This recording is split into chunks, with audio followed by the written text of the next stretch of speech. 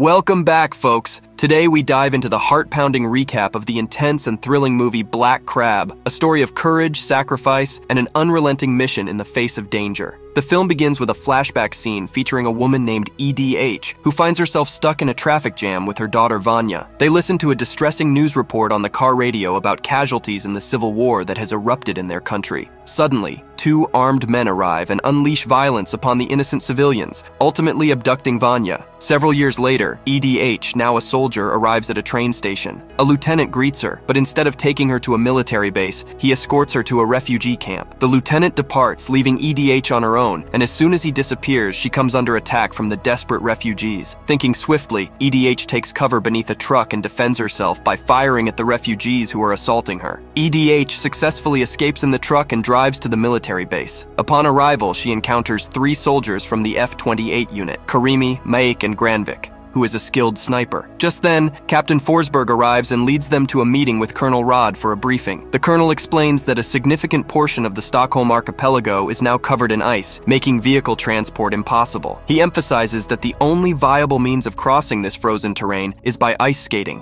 which is the reason they've been summoned. Colonel Rod goes on to reveal that there's only one way to halt the ongoing civil war, and that entails delivering 2 capsules to the research facility known as Odo by traversing the icy expanse. He names this mission Black Crab. EDH raises a valid concern, stating that crossing the treacherous ice seems nearly impossible and more like a suicide mission. Rod is displeased with her input and instructs everyone except for EDH to exit the room. Once alone with EDH, Colonel Rod reveals a photograph of her daughter Vanya, found in a refugee camp, suggesting that Vanya is still alive. He offers EDH assurance that they will help her locate Vanya, but in exchange, she must undertake this mission. Fueled by the hope of reuniting with her daughter, EDH ultimately relinquishes her resistance and agrees to embark on the mission. Later, as they are in the midst of packing for their mission, Captain Forsberg arrives and supplies them with essential items. She informs them that they need to depart early the next morning. However, their plans are abruptly disrupted when the military base comes under attack in the middle of the night. In a frantic bid to save their lives, they evade a barrage of bullets and manage to escape the base unscathed, where they rendezvous with Colonel Rod. Lieutenant Nyland is also present, and Rod entrusts them with the capsules, emphasizing the critical importance of delivering them to the research base without allowing them to fall into enemy hands. Captain Forsberg assumes command of the mission, and they set out on their journey. They skate through the night and pause to rest in the morning. Suddenly, the ice gives way at one point, and Forsberg plunges into the frigid water. Clutching the capsules, EDH swiftly leaps into the water to retrieve them from his pockets. Although they attempt to rescue Forsberg, he tragically succumbs to the icy depths. With the mission's success being paramount, they regrettably leave Forsberg's body in the water and resume their skating journey. After Ed's chilling plunge into the icy waters, she begins to feel unwell. Fortunately, they come across an empty house nearby and promptly take her inside, quickly kindling a fire to help her warm up. While gathered around the comforting warmth of the fire, Lieutenant Nyland initiates an argument with EDH, accusing her of prioritizing the retrieval of the capsules over attempting to save Forsberg. EDH retorts that the mission holds the utmost significance for her, and although she made an effort to rescue Forsberg, her attempts proved unsuccessful. The heated exchange continues, and EDH starts to harbor suspicions about Nyland, especially since he wasn't originally assigned to this mission. The soldier originally chosen for the task mysteriously disappeared at the last moment. Additionally, EDH finds it curious that Nyland doesn't seem as concerned about the capsules. Malik intervenes, putting an end to their argument before it escalates any further. Ultimately, they decide to designate Nyland as their new leader and opt to rest for a while. EDH is roused from her slumber by peculiar sounds and rushes outside to discover Karimi engaged in a conversation on the radio with someone. In that moment, she spots an enemy helicopter approaching directly toward their location. Swiftly, she retreats inside and wakes the others, urgently conveying the impending danger. They hastily vacate the house and seek shelter outdoors, just as the helicopter releases a bomb on the dwelling they had been occupying. Once the helicopter departs, EDH points her gun at Karimi, harboring suspicions that he might be in communication with the enemy through the radio. Karimi explains that he was merely speaking with his girlfriend, since he couldn't do so within their military unit, which had a designated radio operator. He clarifies that he was merely trying to ascertain if she was still alive, but his words meet with skepticism from the rest of the group. Instead of executing him on the spot, they opt to bring him along while disarming him of his weapons. They resume their journey, skating forward throughout the day. As night descends, they arrive at a peculiar section of the ice where they can see numerous lifeless bodies suspended beneath the frozen surface. The gruesome sight shocks them all, but before they can investigate further, another helicopter spots them and initiates an attack. They scatter in different directions with remarkable agility, successfully evading the hail of bullets and finding refuge where the helicopter's gaze couldn't reach them. Eventually, the helicopter departs, prompting them to opt for a terrestrial route. After walking for some time, they gain entry into the home of an elderly couple who graciously permits them to stay for a while. The elderly hosts even provide them with a meal, and as they sit around the dining table eating, EDH inadvertently drops her spoon. When she stoops to retrieve it, she stumbles upon a startling discovery. The old man has hidden a firearm beneath the table. Before she can alert the others, the elderly man opens fire with the weapon. The soldiers swiftly take cover as Malik and Nyland retaliate with their firearms, regrettably resulting in the immediate demise of the elderly couple. Tragically, a stray bullet strikes Karimi,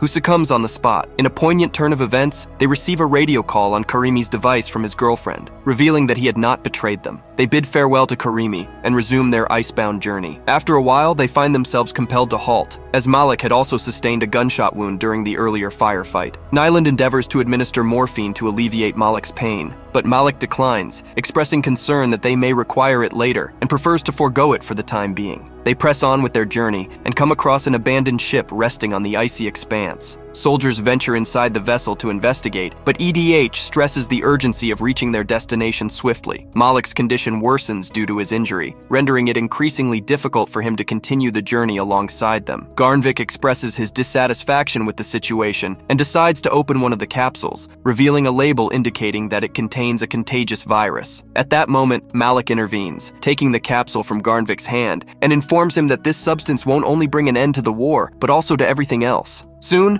everyone scours the ship in the hopes of uncovering something of use. EDH ascends to the ship's deck, and while scanning the surroundings through binoculars, catches sight of a distant light. Just then, the sound of a gunshot rings out, prompting her to hurry back inside. There, she discovers that Malik has taken his own life due to the worsening of his condition. EDH informs the rest of the group that she spotted a light in the distance, raising the possibility that it could belong to enemy soldiers. She speculates that they might have heard the gunshot as well. Without waiting for input from the others, she departs from the ship on her own. As EDH continues to skate solo, she observes a change in the ice's surface. The thick ice gives way to a fragile, thin layer. Despite the risky situation, she resolves to press on. However, the ice eventually fractures, leaving her stranded in the frigid water. Just in the nick of time, Granvik and Nyland arrive and rescue her using a rope. They then decide to tether themselves together with the same rope as they attempt to navigate the fragile ice. Out of nowhere, an assailant opens fire on them, but Granvik reacts swiftly, employing his sniper skills to neutralize the threat. They proceed to a nearby military camp, only to discover frozen corpses of soldiers. Realizing they are the sole survivors at this base, the trio opts to spend the night there. As they sit in the camp, Granvik shares a haunting recollection from his past, when he and his friend were captured by the enemy and coerced into digging their own graves. During the ordeal, Granvik tumbled into the grave while his friend was tragically shot, alongside many others. The enemy remains unaware of Granvik's survival and leaves him alone beneath the corpses. He was compelled to claw his way out from under the bodies while witnessing them being devoured by rats.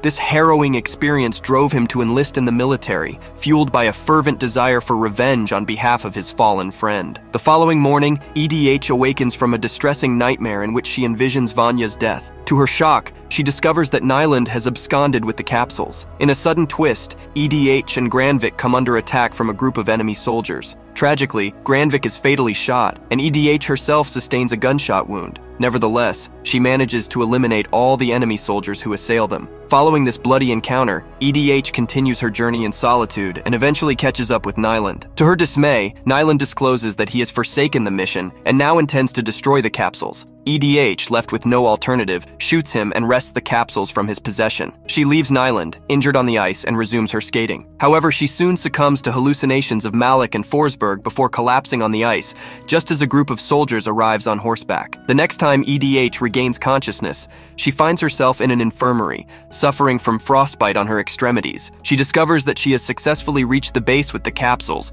completing her mission. Soldiers at the base commend her, bestowing upon her medals and promoting her to the rank of second lieutenant, an honor bestowed by the base commander, Nord. Nyland is also among the recovered soldiers present. As EDH inquires about Vanya, she is confronted with the revelation that she had been deceived and manipulated into participating in the mission. Consumed by anger upon learning the truth, EDH launches an assault on base commander Nord. However, Nyland intervenes, guiding her inside where he offers comfort as she weeps. Gradually, EDH arrives at a decision to thwart the spread of the lethal virus by destroying the capsules. She persuades Nyland to join her in a final effort to dispose of them. Nyland consents, and together, they proceed to the laboratory where the virus is stored. By triggering the evacuation alarm and donning hazmat suits, they manage to coerce a scientist into surrendering the capsules before making their escape amidst the fleeing crowds. Ede's injury hinders her mobility, compelling Nyland to leave her behind as he secures seats on departing helicopters. As she sits there, Nord arrives with a contingent of soldiers. EDH reveals that she has linked the capsules to an unpinned grenade. Nord attempts to appeal to her by mentioning Vanya,